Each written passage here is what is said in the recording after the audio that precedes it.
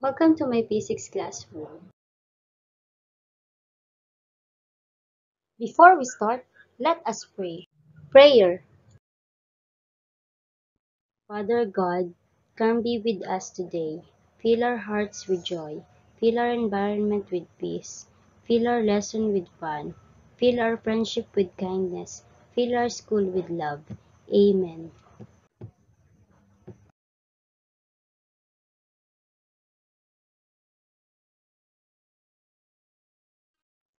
Good day, everyone. I hope everybody is doing fine and you are now answering your learning activities in our subject.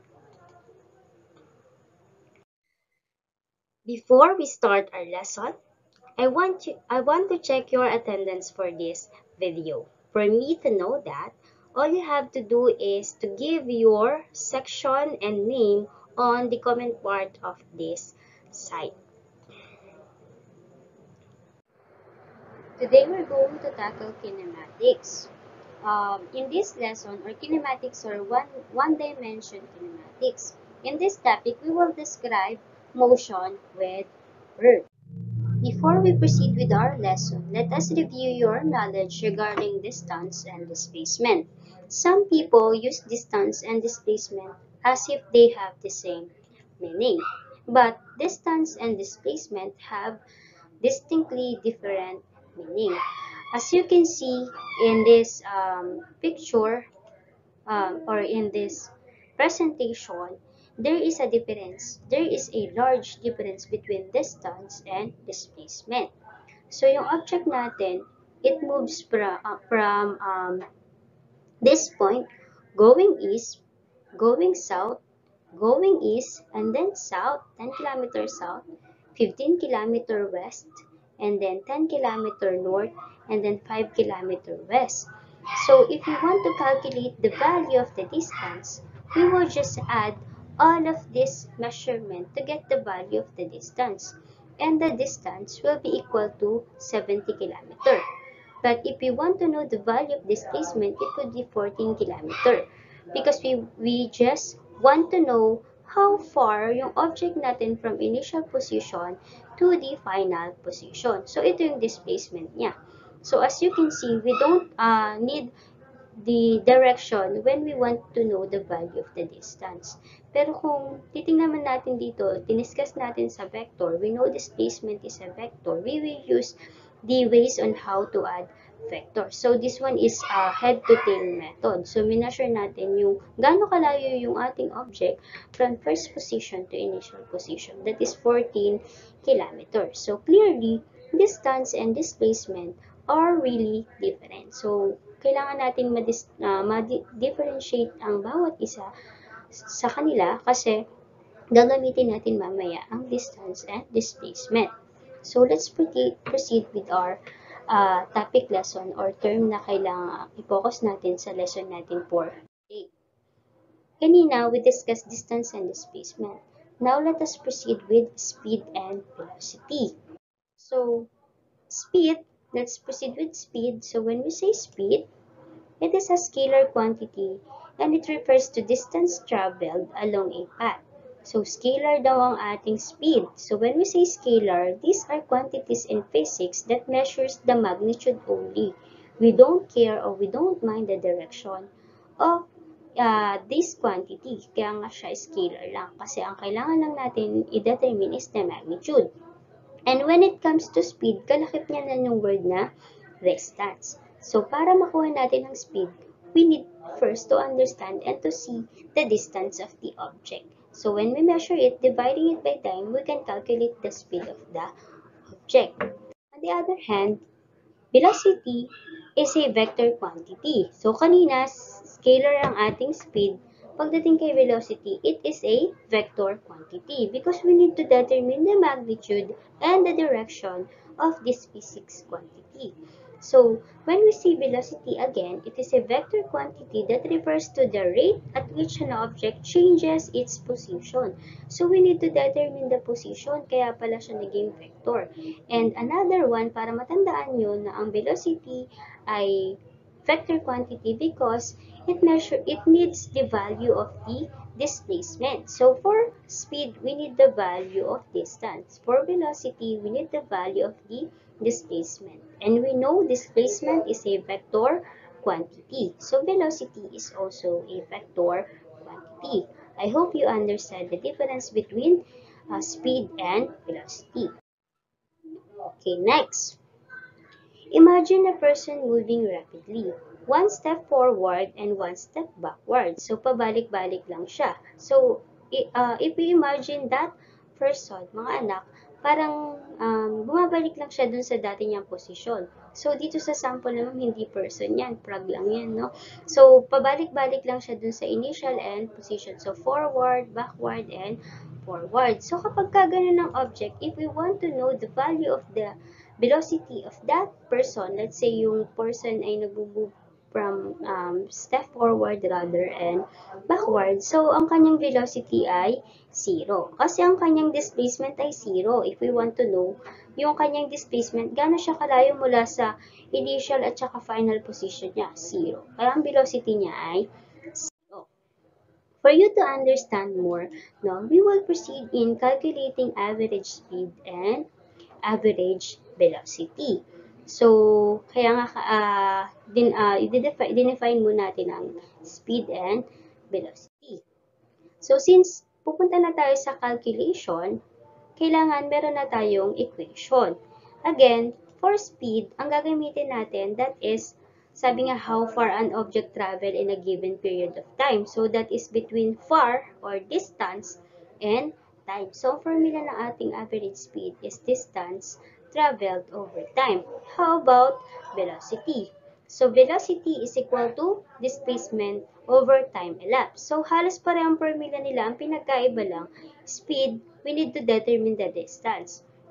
For velocity, we need to determine the displacement. So, tandaan lang natin itong equation na itong dalawa na to because we will use this later on. So, let's begin implementing our understanding of the formula na binigay ni Ma'am kanina with the following problem na ipopost ko later.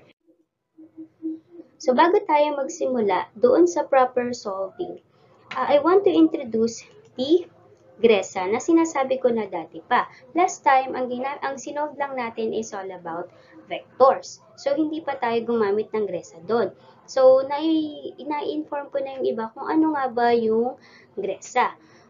Para sa iba naman na hindi siya matandaan, so, i-define ko lang ulit. Mnemonics lang yan kung paano magsasolve. So, may ibig sabihin yung G-R-E-S-A. So, when we say G, that stands for given. So, ano po yung given, ma'am? Ito yung mga nasa problem mo. Ito na yung given na gagamitin mo para ma-solve yung problem. Commonly, naka-numbers yan. Nasa problem makikita.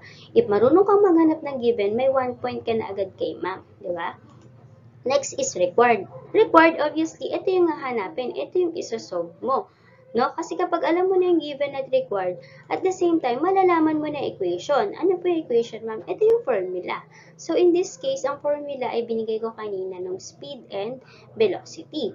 So, ito lang gagamitin natin for the meantime na sa lesson natin ngayon. So, given required equation, and next is solution. So, pag may given ka na, may required equation solution, meron ka na agad points dyan sa apat na yan. Kasi unti-unti niyan, masosolve mo na yung problem na binigay ni ma'am. Sa solution mga anak, isa-substitute mo lang yung given dun sa equation, iyon na yung solution. Sa solution, makikita natin dyan yung cancellation ng mga units. No? And para mas madaling checkan, syempre, ibabox natin yung ating final answer. So, ito na yung pinakadulo. Kasi minsan sa solution, marami ka pang answer dyan. Unlike kung meron tayong space for answer, yan.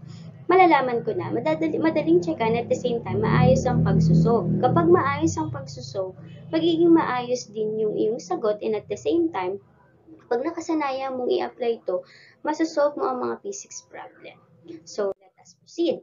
Bago tayo magsimula sa proper solving mga anak, I hope everybody you have your pen and paper with you para masabayan niyo si ma'am while we are solving here.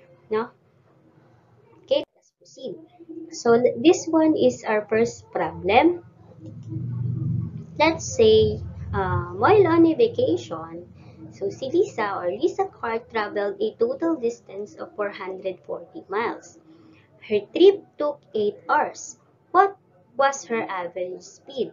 So again, mga anak, gagamitin natin yung resa. So we will find the given, required, equation, solution, and then the answer. So as you can see in the problem, we have 440 miles and 8 hours. So those are the given. So you need to put this given to your given in a problem rather. So you need to put this number to your given kasi meron ka na yan. So it was clearly stated in the problem. So yun yung first step. So D is equal to 440 miles. And then time is equal to 8 hours. Next is, on a problem, you can see, ang sabi dyan, we need to find the average speed of Lisa. So, directly, you can write it on your equation. So, this would be B is equal to question mark. Why question mark? Because we don't know the value.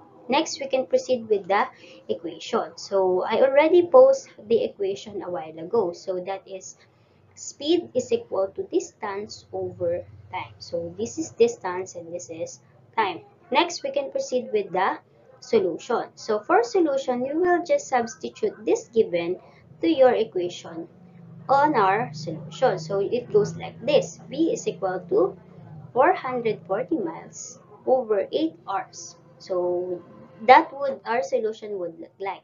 No? It contains the given and given substituted to the equation. So the answer, just doing the math, no, the answer would be speed is equal to 55 miles per hour. So I hope everybody you have your answer with you. So if you have question, just write down your question on the comment bar or comment section of this site where I post this video lesson. Next, let us proceed with a second problem. So here's the second problem. Suppose your physics teacher walks 4 meters east, 2 meters south, 4 meters west, and finally 2 meters north. The entire motion lasted for 24 seconds. Determine the average speed and the average velocity. For this case, mga anak, if you want to try solving this problem, just this video presentation. And then, if you know the answer, you just play the video presentation. Now, let us proceed with the solution. In this case, medyo mahaba yung problem natin. And marami tayong given na distance traveled by our physics teacher. So, since we're dealing with velocity given in a problem, so that is a vector quantity. And in our previous lesson, we used vector diagrams to represent our vectors. So in this case, I will show you my vector diagram. So I have here my physics teacher. So let's say I am your physics teacher. Since I'm your physics teacher, let's say this one is Ma'am Laika. Okay. So Ma'am Laika or your physics teacher walks 4 meter east and then 2 meter south. As you can see, I add the second vectors to this one. So I use head to tail method. Next is 4 meter west and then 2 meters north. So this is my vector diagram. So since I have my diagram in this presentation, I can now proceed to the proper problem solving. So again, I will guess a format given, required, equation, and solution, and then the answer. For our given, as you can see in the problem, it's already stated. So I have 4. 1, 2, 3, 4. 4 given. So I will label it as distance 1, distance 2, distance 3, and distance 4. Okay, let's proceed. Distance 1 is equal to 4 meter east. So that is the 4 meter east in the problem. Distance 2 is 2 meters south. So we have 2 meters south in the problem. 4 meter west. So that is 4 meter west. And finally, 2 meters north. So these are my distance traveled. So those are the distance traveled by your physics teacher in the problem. And another one, aside from distance, or displacement by the distance traveled by our physics teacher, we also have the time. So it is stated that the time you covered by your physics teacher lasted for 24 seconds. So, write din natin yan kasi that is your given. Next, let us proceed with the required. As you can see in the problem, we need to determine the speed and the average velocity. So, dalawa. So, we need to find two. So, for that, I will use letter A and letter B. So, required A and required B. For required A, that is speed. For required B, that is velocity. So as you can see in the problem, I use this symbol. So this symbol for speed and this symbol for average velocity. Para hindi ako malito. Since velocity is a vector quantity, I put arrow here. And in some physics book, you can see velocity with an arrow sa taas niya, no? With an arrowhead, no? To denote that velocity is a vector quantity. So V for speed. Okay. So for our equation, we also have two equations. That is equation A and we have equation B. For our equation A, speed. So we know the formula. B is equal to distance over time. For velocity, we have V is equal to displacement over time. So that is the difference between the two. We will use these two equations to find the value of our required. So now we can now proceed with the solution. Let's start with letter A. We will substitute those four distance and time in this equation. So our solution would be A is equal to B is equal to 4 meter plus 2 meter plus 4 meter plus 2 meter. So, over 24 seconds. So, as you can see, I write those given to in a format of our equation and we have our time. Proceeding, we have B is equal to 12 meter over 24 seconds. And that equal to 0.5 meter per second. As simple as that. So we do the math, we add this one and divide by 24 seconds. So we have 0.5 meter per second. So that is the value of our speed. Next, we need to find the value of our displacement. In this case, we will use a way on how to solve vectors. Pero, kailangan pa ba nating mag-solve? Kung sa vector diagram pa lang natin, we can see na yung displacement ng object. Pag sinabi nating displacement, position, change in position, nagbago nga ba siya ng position? So, para mas maintindihan nyo, hindi ba't bumalik lang sa dating position ng ating physics teacher? 4 meter, 4 meter south, 4 meter east, and then 2 meter south, 4 meter west, and 2 meter south. So, kaya add natin to 4 meter positive plus negative 4 meter, 0 na agad yan. And then, ito naman, parehong horizontal direction, 2 meter south, negative, plus positive 2, north. Naituro ko na sa inyo yun sa vector addition. So, magiging 0 pa rin. So, 0 plus 0 would be 0. So, ang ating displacement is 0. As you can see in the diagram, babalik lang siya sa dati niyang posisyon. So, for this, para mas makita, so, lagyan natin sa solution, B is equal to 0 meter over 24 seconds is equal to 0 meter over S. So, ang value ng ating velocity would be 0. Ma'am, bakit po gano'n naging 0? Kasi ang ating displacement ay 0. And velocity is a vector quantity. And bumalik lang tayo sa position natin. So, in this example, we can really differentiate speed from velocity. No?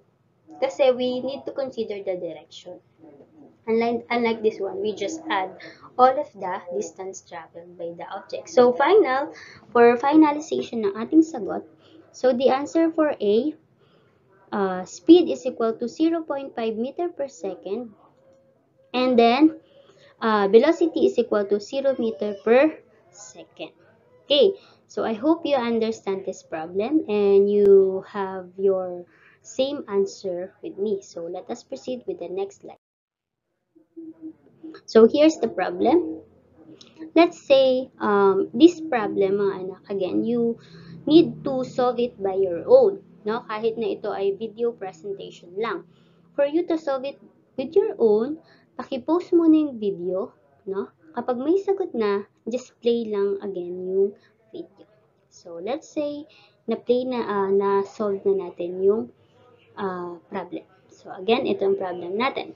How much time does it take a person to walk 12 km north at a velocity of 6.5 km per hour? So again, we will use GRESA, given, required, equation, solution, and then the answer.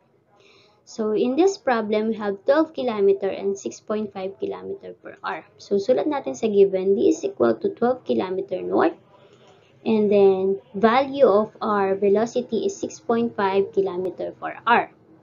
So, in the problem, ang tanong, how much? So, obviously, how much time? So, the required is the value of our time. So, time is question mark. So, we don't know the value because we need to find the value of the time, or the time does it take for a person to walk 12 km north at a velocity of 6.5 km. So, gano'n siya kaya katagal, no? If his velocity is 6.5 km and you're going to travel 12 km north. So, for this, the equation of velocity is V is equal to D over time. So, ito na ba yung gagamitin natin? So, hindi po ito yung gagamitin natin kasi we need to find the value of the time. So, yung iba, magaling naman mag-solve, pwede na tayong mag-directly. Ilagay lang yung velocity here. And then, ilagay nyo lang yung distance dito and then solve. For others na nahihirapan, we will derive the formula. First step to derive the formula, since we have V, we just imagine we have over it by 1. So, imaginary over 1, no? Pare-pareho silang maging fraction, and then i-cross multiply lang natin sila. So that is b times t and d times 1. So b times t is equal to bt and d times 1 is equal to d. So b times t, bt, d times 1 is d. Next, we need to find the value of time. So kailangan mawala tong velocity. No? So we need to divide it both side by v. Okay, so it goes like this. So Vt is equal to, over V is equal to D over V. So over it by V, and then we can cancel the value of V in this case. And the formula to be used is D is equal to D over V. So that is the formula that we're going to use. So since the missing value that we need to find is the value of our time. So same with this. So time can be calculated with distance over velocity. So we can now proceed with the solution. So for solution, t is equal to 12 km over 6.5 km per hour. So as you can see, I just substitute the given to the equation that we've derived. No, yung iba, kahit hindi kayo mag-derive, okay lang. Kaya lang dito, para mas malinaw, nag-derive si ma'am. Para din matutunan ng iba kung paano ba mag-derive sa physics. So, in this case, sa problem natin, we have kilometer here. So, kilometer can be what? Can be cancel. So, cancel natin yung kilometer. Ang natira nating unit is hour. So, yun yung maganda sa solution. Mapapakita natin yung mga unit na pwede nating makancel. And at the same time, matitira yung unit na kailangan natin. And ang dito natira yung hour. So, ibig sabihin, we are correct with our solution. So, doing the math, so the answer would be 1.8 hours. So, that is the time travel for a person. So, ito yung mauubos niya na time para ma-travel yung 12 km if the velocity of that person is 6.5 km per hour. So, I hope everybody, you have your same answer with me. No? So, napakadali lang yan. Since our lesson for today is all about describing motion in one dimension or kinematics, and we are done with speed and velocity a while ago, let us proceed with the other physics quantity that is used to describe motion. So this is acceleration.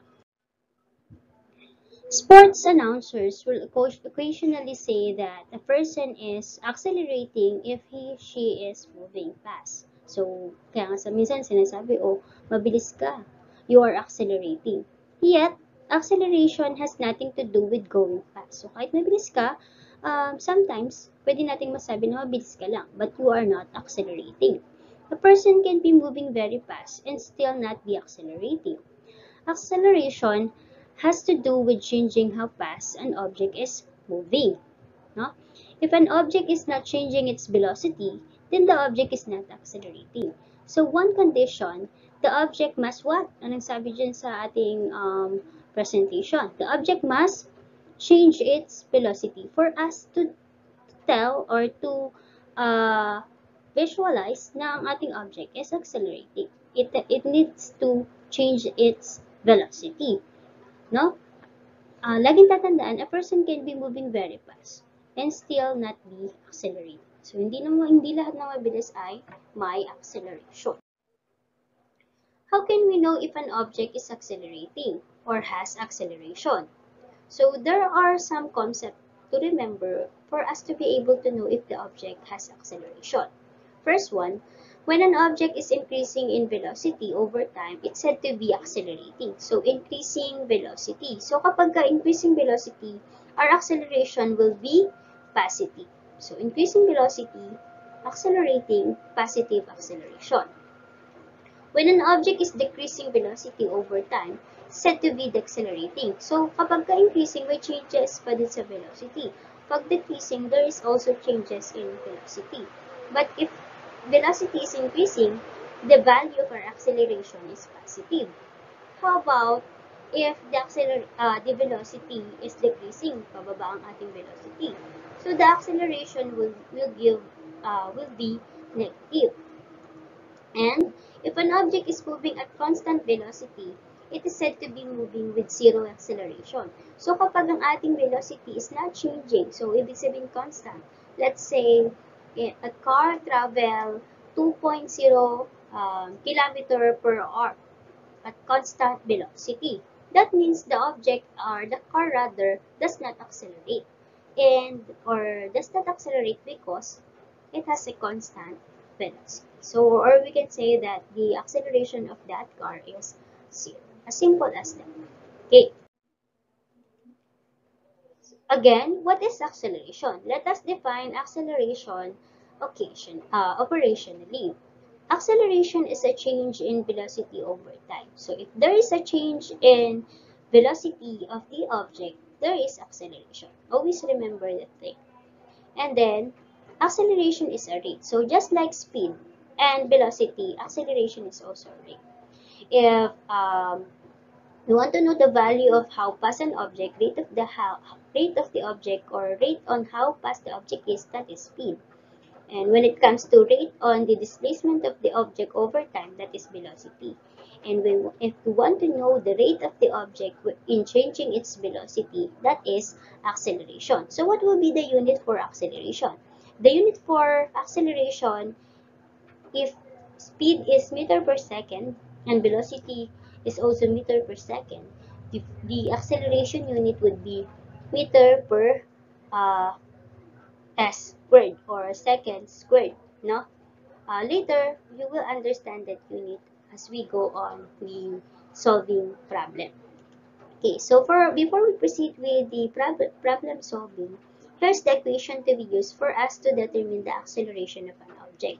So A is equal to V minus V0. What does it mean? That is final velocity minus initial velocity over time. So this is your final velocity and this is your initial. So we put 0 here.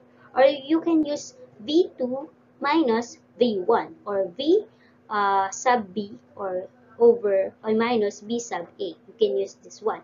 So in this case, I will use V, that means final velocity, minus V0 or V initial velocity or your first velocity over time, since acceleration is the change in velocity. Or we can also write the equation as A is equal to change in velocity over change in time. So that is the formula of our acceleration. For an object to accelerate, there are three ways. First one, the object must speed up. So when the object speed up, means there is a change in velocity. Let's say the object moved 2 meter per second, then speed up to 3 meter per second. So there is a change in velocity, means the object accelerate. Next one is slow down. So if the object slow down, there is also acceleration. Sometimes people consider slowing down or as deceleration because it will give you negative acceleration. Let's say you are traveling a certain pathway with a speed of 10 kilometer, then at some point may nakita kang object na pahinto ka, nag-slow down ka, or nagbumagal ka rather than huminto. So, dun sa pag-slow down na yun, there is a change in the speed or velocity. So, if there's a change in velocity, still that is also acceleration. Some people call it as deceleration. Next is change in direction. Of course, even though you are not speeding up or slowing down, if you are changing your direction, there is also changes in your displacement. And we know that displacement has something to do with velocity. So if there is a change in displacement, there will be a change in velocity. So means that object is also accelerating. I hope everybody see the relationship between displacement and velocity and acceleration. So for us to know or to understand or to apply the equation I posted a while ago, equation of the acceleration, and for us to understand more about acceleration, let us proceed with a practice problem. Make sure you have again your paper and your pen. So, and also your calculator para mas mabilis. Okay, let's start. So here's the first problem. A car velocity increases from 4.0 meter per second to 36 meter per second over a 4 seconds period. What is the acceleration? Again, we'll use the GRESA. So for this case, we have the given. So sulat natin ang given. No problem, we have 4.0, 36, and 4.0. So determine lang natin meter per second. So that is velocity. 36 meter per second is also velocity. So we have two velocity here. So we will use V1 and V2. So for V1, we have 4.0 meter per second. So that is your initial velocity for V1. For our V2 or the final velocity, dalawa lang naman ang velocity dito. So we have 36 meter per second. So I use V sub 1 and V sub 2 to show which one is the first and which one is the last one. Or you may use V initial, V final. It's up to you. In this case, I use 1 and 2. So you will put V sub F for, V sub I rather for initial and V sub F for final. So it's up to you if you want to use this one. And another given is the time covered by the person in changing it. I saw not a person rather, but the car, no? So ito 4.0 seconds of time. And then the required, so it is obviously stated what is the acceleration of the car. So for us, so let us write A is question mark again because we don't know the value. So for equation, we will just substitute, I know, we will just use this equation V1, V2, T, and A. So for this, you already know what is the equation. So equation would be A is equal to change in V over T. So change in V over T, that means V2 minus VI. So final minus initial velocity over time. So let us substitute the equation or the given to the equation. No? So it will goes like this. Solution A is equal to 36 final minus initial 4.0 meter per second over time 4.0 seconds. So this is your final. So kasi kapag ka namali kayo dyan, let's say nalagay mo dito yung initial, dito yung final, mali na. Remember, we need to find the change in velocity. That's why final yung nandito. So that is 36 minus 4.0. So doing the math, the answer would be 32 meter per seconds over 4.0 So the answer, 32 divide 4.0. So the answer is 8.0 meter per second squared. So, second squared kasi, multiply natin to pareho silang denominator. Hindi natin sila makakancel. So, that is s times s. So, we have s squared. So, the unit for acceleration is meter per second squared kasi hindi natin makakancel to. As you can see, this is denominator. No? So, I hope you understand this problem. Now, ready? Kasi sa next problem kayo na ang okay. This is the second problem. This time kayo na yung magsasagot. Basahin muna natin. A bus is moving at 25 meter per second. The driver steps on the brake. So, tinapakan niya yung brake. And the bus stops in 3.0 seconds. So, nag-stop yung bus from 25 meter per second. Stops daw siya. No? Hindi siya directly sinabi pero nag-stop. Tingnan kung ano yung velocity nun. In 3.0 seconds. Find the acceleration of the bus. So again, paki-post yung video. Just post this video and then try to solve this problem. When done, just play the video again to check your answer. Okay, let's say you already answered the problem. So here it goes. So the given, we have initial velocity. The bus moves 25 meter per second. So that is your initial. And final would be 0.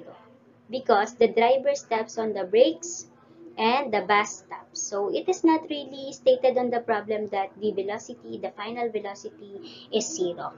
But if you will understand the problem, it says that the driver steps on the brake and the bus stops. So, what would be the velocity? Of course, 0. So, hihinto yung ating bus. So, ang final mo is from 25 meter per second. The velocity goes to 0 meter per second. I hope everyone understand why we put here 0 meter per second based on the problem. Next, the required in this case, we have 3.0 seconds. So, we have the value of our time. Next, the required. So, we have here the required. It is already stated, the acceleration pa rin. So, that is A is equal to question mark. We need to find the value of this one. And then, equation, acceleration is equal to change in V over T, or that is V2 minus VI. Final minus initial over time. Okay. So now, let's proceed with our solution. Ito yung aking formula. I will substitute this given to the formula. So, we have V2 minus VI. So, it goes like this. A is equal to final. We have 0 meter per second minus 25 meter per second. Kasi yung final mo nakahinto ka. So, that is 0. Ito initial mo, nung una, the bus moves 25 meter per second. So, yung time took sa pagbabago ng kanyang velocity is 3.0. So, the answer would be 0 minus negative 25. That is negative 25 meter per second. Divide 3.0 second. So, the answer, I hope everybody have the same answer with me. So, that is negative 8.3 meter per second square. I hope everybody, you got the same answer with me. So, napakadali lang, no? Basta gagamitin lang natin yung basta. Okay, so, motion in one dimension pa lang yan. Kaya, madali lang. I hope everybody you understand acceleration. So, ganun lang.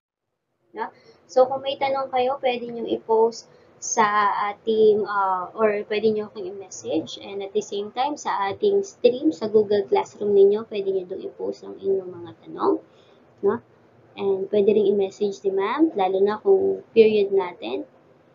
And then, for our evaluation, mga anak, I will post the question on your Google Classroom. I hope everybody naintindihan, so I will end this slide.